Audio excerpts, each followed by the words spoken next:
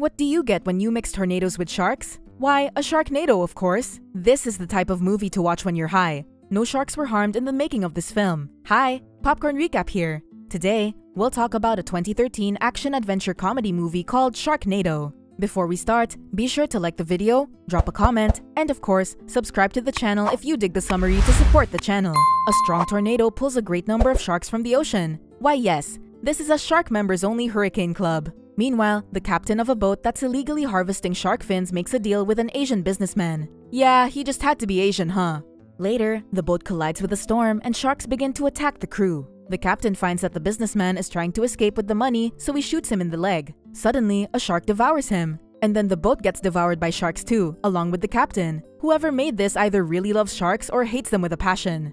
Later on the beach, Finn nods at Diana, who's preparing to surf. Finn surfs while his friend Buzz rides a water jet ski. Soon, they quickly notice the looming clouds, so they ride away. In the bar near the ocean, Nova works as a waitress. She sees that a hurricane is approaching from the news and worries about Finn, but George assures her he'll be fine while he, gropes her? Ew, creepy George. She rejects his advances, and while they seem to be good friends, it's a little weird. At the beach, Diana and Finn banter and compete against each other. Suddenly, a shark throws Diana off balance as Finn shouts at her to get out of the water. Unbeknownst to the peaceful beachgoers, there's an army of sharks heading their way while Diana struggles and gets eaten. Finn warns everyone at the beach, but they don't hear him and some get attacked. Soon, a shark circles around Finn, but Buzz distracts it and gets bitten instead. Finn saves him and they get out. Meanwhile, seeing the panic at the beach, Nova runs to Finn while Buzz gets patched up by a rescuer. Later at the bar, Buzz shares their encounter with George, who asks them if they'll be surfing soon. Finn says the storm should push away the sharks. Suddenly, Nova makes advances on Finn, who recoils as he reminds her he's her boss.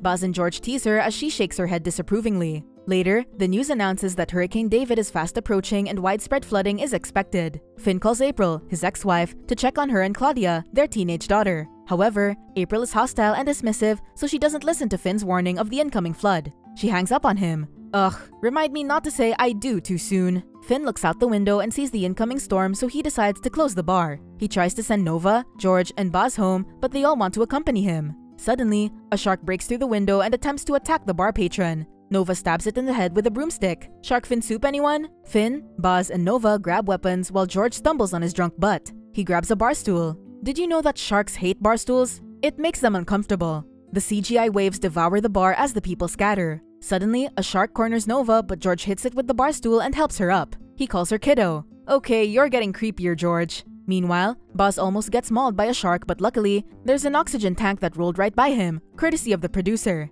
He plugs the shark's mouth with it as Finn helps him up. Finn shoots the tank and it explodes in the shark's mouth. Ayo, the sharks don't want to be on the land too, you know? Suddenly, the nearby Ferris wheel dislodges and rolls towards the scattering crowd, threatening to flatten them. I mean, don't run in a straight line, just go to the side.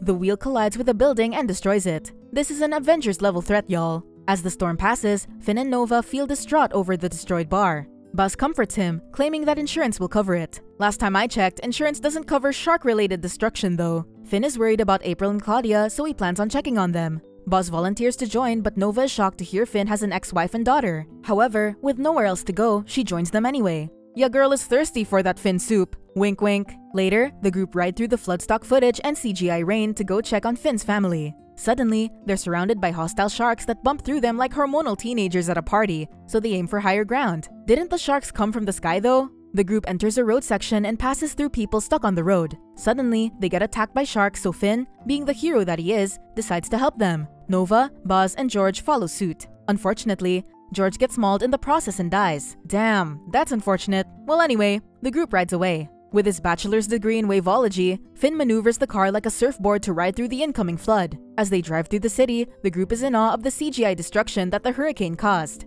Upon reaching the house, Finn asks April to let them in, but she's currently being a biatch. Suddenly, a shark shoots out from one of the manholes, or I guess you can call it shark holes now.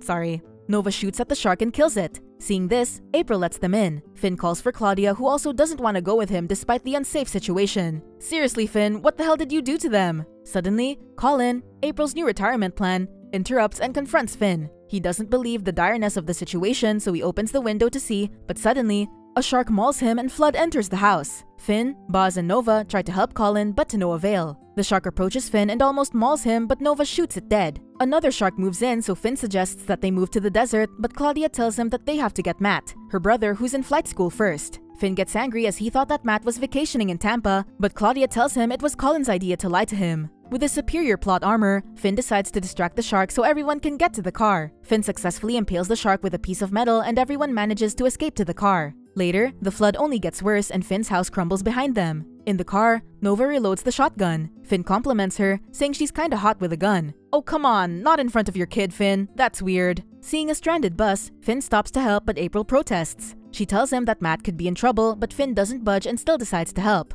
I mean, he's got plot armor anyway, so what the hell? Finn decides to rappel from a bridge to extract the children from the bus. With cool music playing in the background, he enters the bus and helps everyone up. As Finn tries to return to the bridge, a shark Jada Smiths. Entangles itself accidentally with his rope. Meanwhile, Buzz is holding the rope on his own as Finn's daughter and April watch helplessly from the bridge. Jesus, what the hell are these people doing? There are literally 30 of you just watching the poor guy. Go help Buzz or something. Finn cuts the rope and gets rid of the shark. He successfully returns to the bridge. Oh, now you're helping him. Suddenly, waterspouts form from afar, prompting Finn and the group to ride away. While riding through the city, suddenly, a shark chews through the car's roof. I never once thought in my life that I'd say those words in that order. Finn tries to fight it off with a baseball bat, but sharks are obviously immune to blunt weapons. You should know that, Finn. Nova shoots and kills it. Suddenly, the car stops and they smell a gas leak. Everyone decides that it's not just a nervous fart and they exit the vehicle. As everyone runs to safety, the car explodes. The group enters a convenience store. Apparently, the store has plot armor too since it looks untouched by the storm. While gathering supplies, Claudia cockblocks Nova by saying that Finn will just break her heart. Oh come on, your dad needs some action too, you know. Finn watches the news as the reporter announces that the hurricane is about to get stronger. Buzz points to a store that rents or sells movie cars. Well, living in LA has its perks, I guess.